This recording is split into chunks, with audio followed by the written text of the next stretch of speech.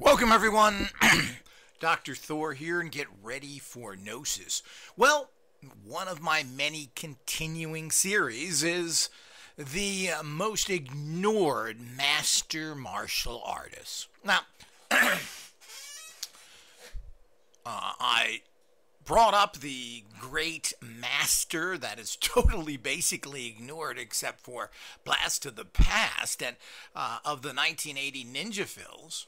Sho Kosugi, who is alive and living in Los Angeles and has active in the movie business to a degree, has his own teaching, he does stuff around the world, but thanks to the martial arts fandom, three guys and a monkey, none of these people are appreciated. The endless lauding over Bruce Lee is so boring and so mentally retarded it isn't even funny. Now, Bruce Lee himself had his pros and cons. Obviously, people love him, particularly non-European types who find him to be a hero, I think because of his racial background. They have somebody to identify with. I can understand that. Certainly, he didn't leave much and didn't have a chance. He died too young, so I don't think he would have become a big movie star anyway. Nobody has in the martial arts business, and there have been many of them. The only person we have that makes kind of lots of films that are expensive is that goofball, Jackie Chan. Oh, me sing, me jump, me comedy. Well, I don't consider those martial arts movies. I don't know if he's ever made a serious movie. They're action films where he does mostly ballet stuff, jumping around tables, flying up, whatever. I don't, while some of his films are amusing, and fun, I don't consider them action films or martial art films in any way. They're stunt films with some sort of bizarre ballet that he does. Bruce Lee was starting to make some good films, but it would have never went anywhere because martial arts was never that popular. Kung Fu, the TV series, only lasted 3 years, and nothing came after that, as there is nothing today except the Karate Kid, which people kind of like, which I kind of see more as a soap opera than any kind of martial arts, but it's a good show, and the only successful martial arts show in about 25 years since Martial Law, that ran for, again, 3 years, which was a great show with Sammo Hung, Arsenio Hall, had some great fight scenes, and I thought was a fun TV series, full of action, fun, etc. Bye-bye. Well, you martial artists don't support anybody, anywhere, anytime. And, of course, you're hung up on a whole bunch of bozos that haven't done anything, really. The only guy who's doing consistent films out there is Van Damme, who has made a couple of kind of interesting films recently, which I will be reviewing soon. And who does action films, but he can't get a budget over $5 million, which means 2 cars and a chicken that is able to be done. So it's the same old story. And then we have people that have been ignored. Now, the true warrior, and there's been a couple of people who are actually involved, what you could say, in a little higher level of the military. And, of course, Olivier GRUNER, the Frenchman, is a verified special forces man. Now, Chuck Norris, who's kind of a semi-small guy, I think he's 5'7" or something, was in the military police, and I don't really think he saw any serious action in Korea. So, apparently his brother, though, Chuck Norris's brother, was in Vietnam and was lost in action. He's an MIA. Which is interesting. It just shows you again how we get caught up. But apparently Chuck, or maybe he got stationed there deliberately, but he was in the military police. I don't know anything about his career, and I'm not necessarily, I just don't have the time to read all these books. So you got to pick up things here and there. I've always liked Norris's films, but they're kind of simplistic, but I thought they were pretty well done for the low-budget canon films they were. But Olivier GRUNER is definitely a warrior. Now, we also have Joe Louis, not the boxer, but the karate guy, who's probably the greatest martial artist, started full contact karate, and was basically a kind of kick-ass guy. Now, all professional martial artists are kind of kick-ass guys. I don't think you want to go up and spit on anybody of these guys. I don't think you want to challenge them. All that stuff, unless you're somebody else who's fully trained. They're going to pound you into the ground, and certainly all of these people are able to do it.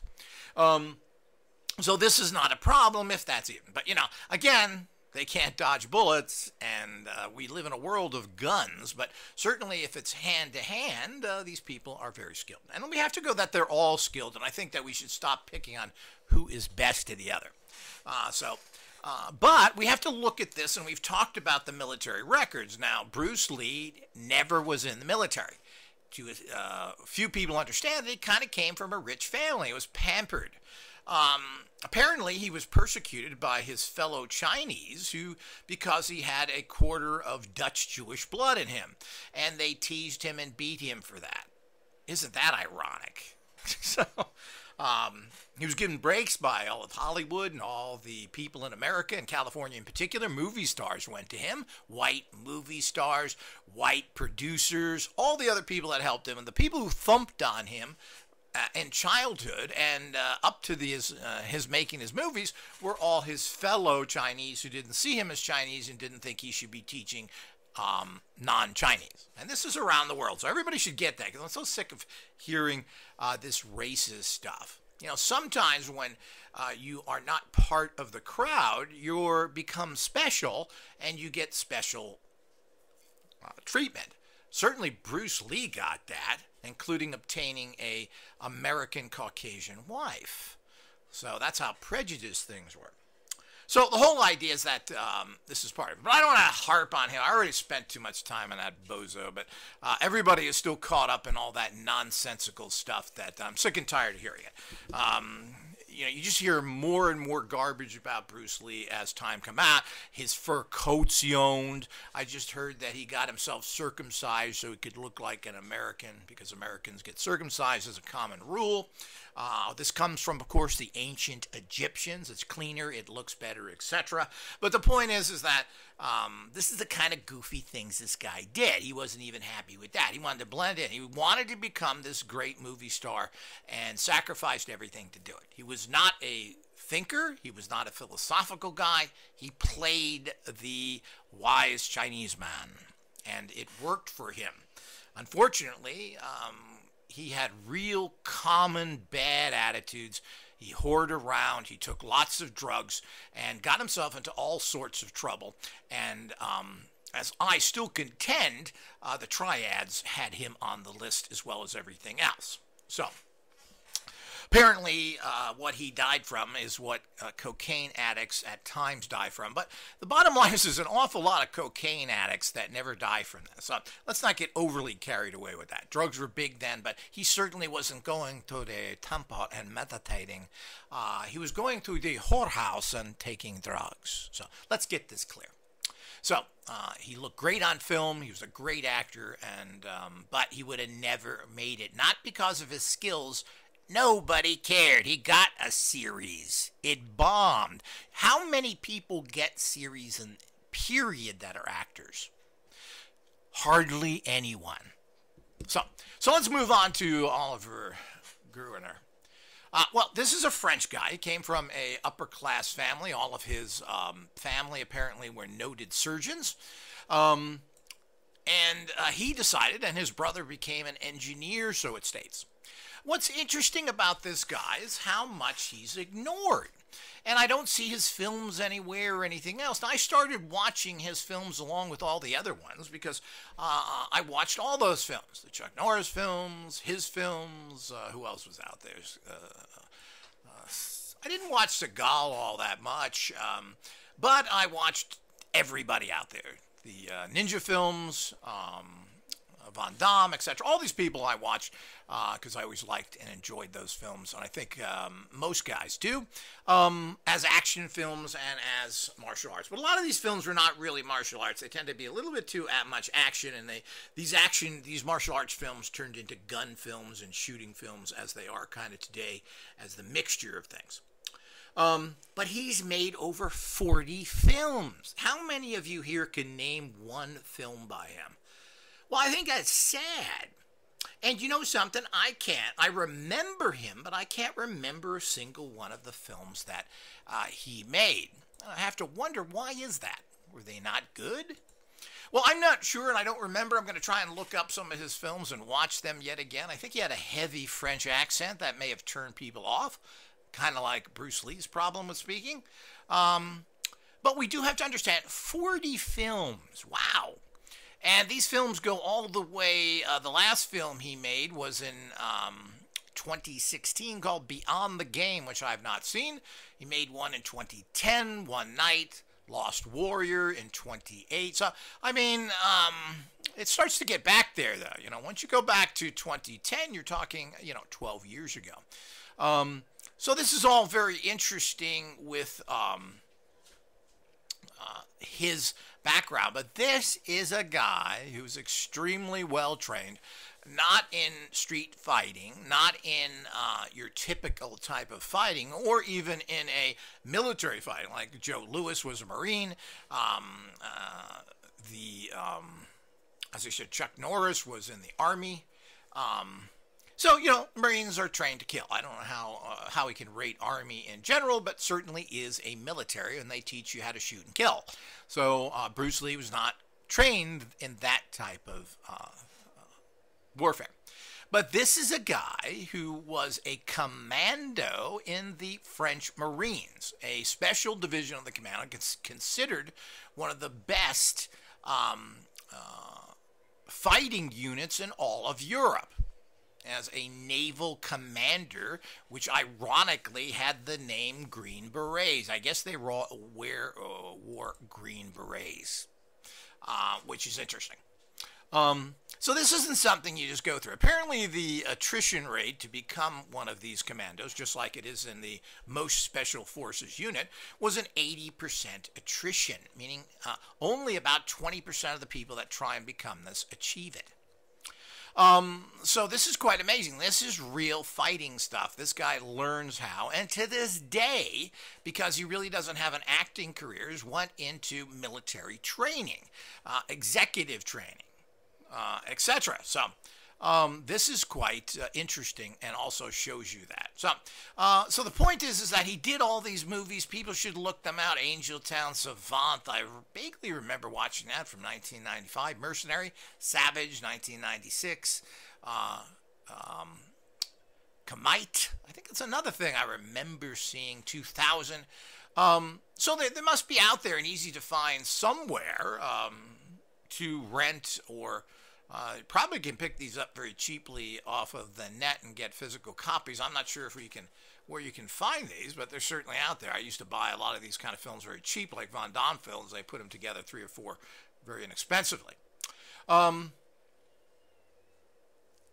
He became France's middleweight champion, and then middleweight full contact kickboxing champion in 1985. Full contact kickboxing in 1985. So and again, middleweight kickboxing champs in 1986. So this guy, kickboxing, this is full contact. This isn't points, as apparently Chuck Norris won in points, and I'm not sure if one is better than the other. It looks better, but if you've got good judges, you don't necessarily have to hit the guy to obviously that would have been a score. But whatever. He started studying Shotokan karate, then boxing, then kickboxing, then full contact, which is essentially a mixture of Western boxing and traditional karate. So he did become this, and as he said, the naval the Marine Commandos of the French Navy is considered one of the toughest NATO Special Forces groups. Okay, so this is a guy. He's trained, he also can fly a helicopter. He's an expert in firearms and assault tactics, climbing, rappelling, boat handling, skydiving, scuba diving, explosive instructions, and hand-to-hand combat. Bruce Lee learned how to wear fur coats and cha-cha. So the whole idea is that we need to fully understand it. He saw physical military action in Somalia, where he was involved in active combat and active anti-piracy operations. So this is a guy that wasn't sitting on the base pretty much like Chuck Norris must have been doing. I don't think he saw any action in Korea unless it was in some sort of local bar. So the bottom line, he wasn't shooting guns. He wasn't out there. He wasn't doing any of this. So he did train as that. So, but he wasn't involved in combat like his brother was, who sadly is missing in action, obviously dead. So this is the Special Forces. This is like being not in the military, not a Marine. This is like being a Green Beret. Okay? Like, actually, well, his unit was called that. Since he's in the Navy, this would be like everybody who thinks that they're so great is the Navy SEALs. So, definitely, these people are top Special Forces, highly trained people. So, this is like being a French Navy SEAL. And I think we can all agree that these are kick-ass guys that certainly have skills. So, in 1981, he left the French military to compete full-time as a kickboxer. And, of course, he showed that he became a championship there. Then he decided to promote it. It's interesting how these people do things and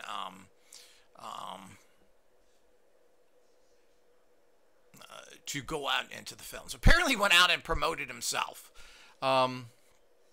He did some serious self-promotion in 1987 at the Cannes Film Festival, posting posters of himself, etc. And, of course, he was a semi-celebrity because he had achieved these titles in the kickboxing. And then, of course, like all these guys do that are smart, screams around that, you know, I'm a Navy SEAL. So, this is great things to... So apparently some producer contacted him, some American producer, brought him over to America, and he did some screen tests, etc. He joined the Imperial Entertainment Corporation, Turner Classic Movies now, and began acting in action movies.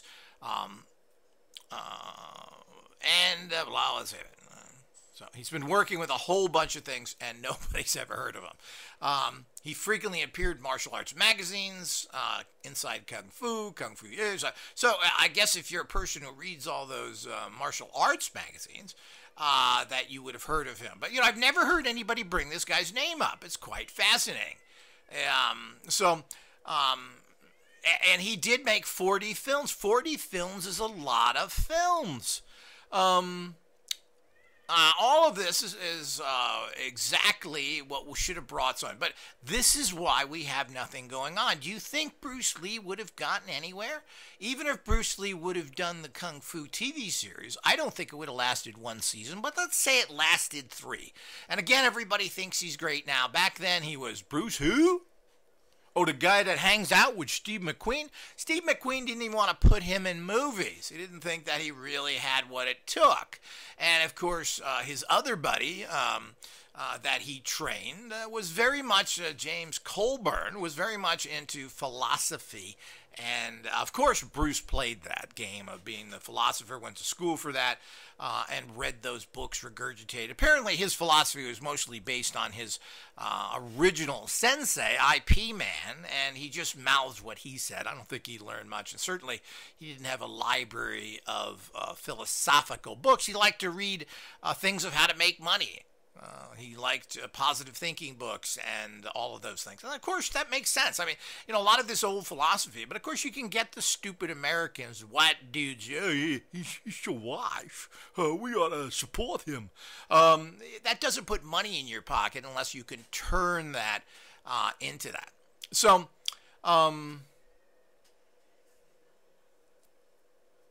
he did apparently have a guest appearance on martial law that I talked about recently.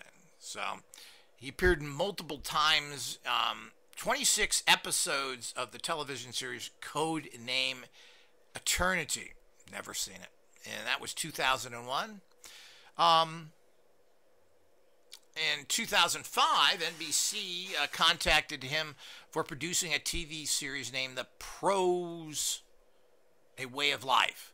This was a project that Gruner himself had started in video, have starred in videos since 2003. The show happens. It shows what happens behind the scene and the life and training of professional athletes. That certainly would be interesting. Never heard of it again. But, there's so much out there. A lot of stuff you just never see. He did different episodes on boxers, surfers, MMA fighters, and when NBC finally decided to shelve the TV series, it was never published again. A video published by Gruner is available, apparently. So one of those things that disappeared, and there's been several of these things. He also played Ivan in the TV series 7 Days, again, which was... it says published here. I don't know what that means in 2019. So 7 days, don't know. He was a director in 2001 of an Interceptor Force 2. In 2011, that's not too long ago, 10 years ago, he was a director and actor in Regenerator. Retitling of the film was One Night, on which Gruner had been working since 2010. All this stuff goes right over my head. In 2014, he features as director in Section 4 Extraction, a direct-to-video release. 2015, released one more film as director, producer, and screenwriter, and actor, EP Executive Protection. That was the last film he basically made of any important. Of course, he had to do like most people did. He had to write it, he had to produce it and direct it. I'm assuming the budget on that was less than an executive's lunch in Hollywood. So here's a guy that's really out there. Nobody cares. He lives in Santa Monica, Los Angeles, California. Well, he has one son, and which is quite interesting. So he's still there, just like Sho Kasugi, who is living in Los Angeles as well. And I don't know if they ever see each other or not. Probably not, as that community seems to not work together whatsoever. So it's kind of mind-boggling, as usual, with all this stuff. So here's a guy that has proven himself as a warrior. Now, I'm not such a big fan of people who have championship titles, but, that's part of the game of this. But this guy is producing professional military videos now, and you can go to his website, which I'll leave a link here. He does professional military training, weapons, executive protection. This is really military kick-ass deadly stuff here. This isn't a guy who was in the reserves like George Bush Jr. Yeah, I was in Texas for the war. Yeah, somebody threw a bottle at me once. So the whole idea is that these are the type of things that, of course,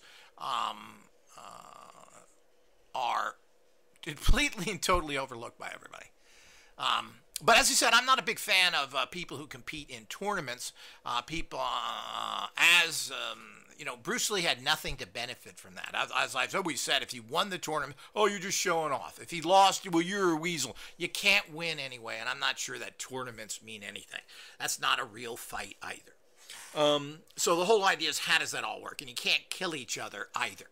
But here's a guy who's killed people, probably many, who was a professional warrior in Somalia, who was what's considered a French Navy SEAL that cannot be argued with. Now, how is he in hand-to-hand combat? Well, he's proven in tournaments that he's been the world champion in those particular areas in kickboxing, which is, pretty much street fighting to a degree. It's a combination of boxing and Western and Eastern martial arts. So, this is what people do now. They don't really, I'm not sure if anybody has a particular style. That's pretty much MMA.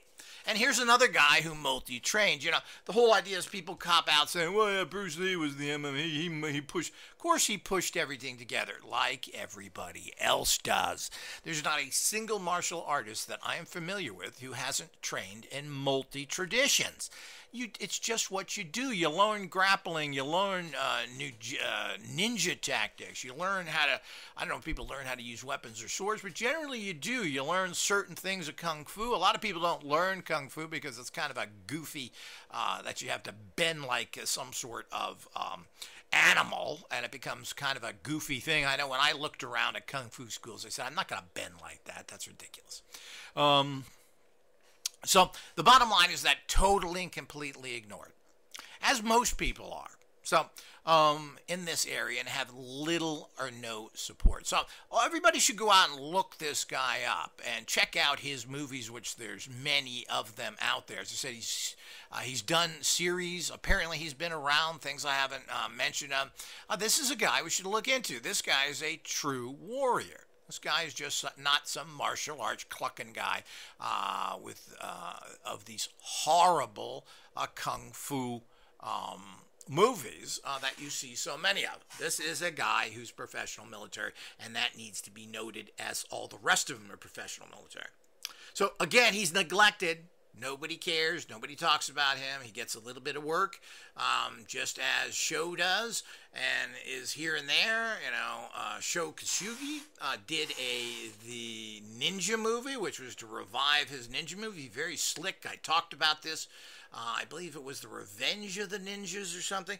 Extremely well done, well produced, well filmed, well everything. And it was done in the very Japanese fashion of ninja films, which is unrealistic but very bloody, where people's bodies are cut in half and huge amounts of blood. But, you know, that's how the Japanese made these types of movies.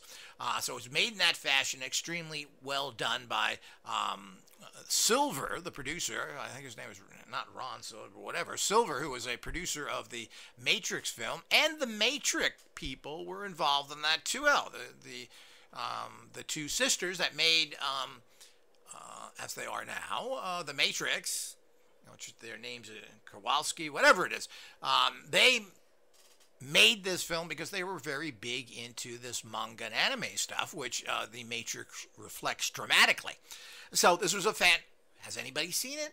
I never even knew it was out there. I just happened to run into it on Netflix. Now, I don't know what you can find on Netflix with this guy or where else, but it's worth trying to find a place where you can either rent these or buy them, etc. Here's a guy that put together some great stuff and knew what he was doing. And anything that he's in is something that should be checked out. But does anybody know this guy? He lives in Southern California. He's in Los Angeles, Santa Monica. Probably lives close to Sho, who's somewhere around there. And nobody cares. So we're going to toddle on about the constant hero glorification, which just gets worse and worse every day with Bruce Lee. Who just comes out more and more from getting circumcised, wearing mink coats, buying a Cadillac. He looked like a pimp. There's pictures of him. His soap opera watching, his whoring around, his cha-chaing. I mean, this guy is certainly not this man of wisdom who spent most of his time meditating and seeking higher knowledge of empowerment. No, he's out there trying to be Mr. Movie Star and not really looking at the bigger picture. And he got the chance, and something happened tragically here.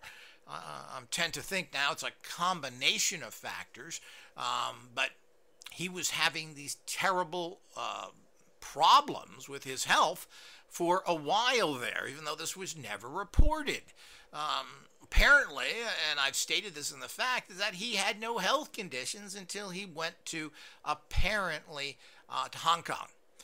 There's also talk that he had his sweat glands removed from underneath his arms because it didn't look attractive enough. Well, how actor of you? So this, again, could have caused overheating and some of the problems he had. But he's been linked, particularly at that time where all of society were taking all sorts of hallucinogens and other drugs. I mean, you know, the Beatles did an entire album about hallucinogen. I think it's the Sgt. Pepper one. Octopus's Garden, Strawberry Fields Forever. Yeah, well, that's just a drug thing, man. So, did anybody get this? So, this is what people were doing. So, I don't necessarily want to condemn them. Now, the point is that hallucinogens, as far as I understand, and has an effect people that makes them dead. Cocaine, if you take too much of it, and apparently, we don't know how much. Apparently, he was getting a lot of this sent from his white friend in Hollywood, who was sending it through the mail at that time. And I'm assuming you could get away with a lot back then through the mail. So all of this comes out that this guy, you know, let's start moving on to other people. What bothers me is that both of the guys here, this Oliver Gruner and Sho Kasugi are alive. They're here now. Why aren't we doing something? Why aren't they given? Now, Oliver here is only 61. So he's still got, 10, 20 years. Sho, I think, is 71 or so. And still, that's quite a bit of time. And apparently, both of them are in good health. So, I mean, these are people that we should be getting out there, recognizing, finding out what they're doing. I mean, these people should be putting together, well, of course, both of these guys basically are putting, Oliver is making kick-ass military training things. You can go out, he'll train you out there personally. They cost thousands of dollars, but this is, a person who's going to show you hands-on, apparently. Or I think they're even kind of expensive videos. But what is expensive? This is the top in the field. So I'm not sure what all that means. But here are people that have stuff. They're doing their things that we need to honor. And, Sho is 73. Which isn't that old in this time and age any longer. Average life expectancy is close to 80, and if you take care of yourself and have a good background, your average Japanese is living to be 86, 87 easily. So, I mean, here's a guy that we should let. He's got his own business. Everybody ignores him. The films, people are not going to them. They're not making money. This is sad. We now live in a world that has so much time to fill with all of these cable programs, but nobody can seem to get this off. Now, Netflix did have a mystical series. I always forget the name of that was on for one season. It hasn't been renewed, and I frankly doubt that it will. Why? Well, it obviously didn't have enough people watching it for it to be renewed. So it's as simple as that, because if you get enough viewership and they know exactly how many people watch everything they make, they generally renew something. It didn't have enough, and it was a great mystical type Chinese magical thing, completely ignored, and it was not successful. Really sad. And here we got two guys. Both of these could be valuable assets in a good action martial arts movies, and they are not really getting anything. Apparently, Oliver has been on TV shows and played different parts, but really, we're not getting anything serious here, and that's your fault, martial arts people. Stop looking back to somebody who was around 50 years ago and made a real bunch of crappy movies, and start getting behind these people. Until next time.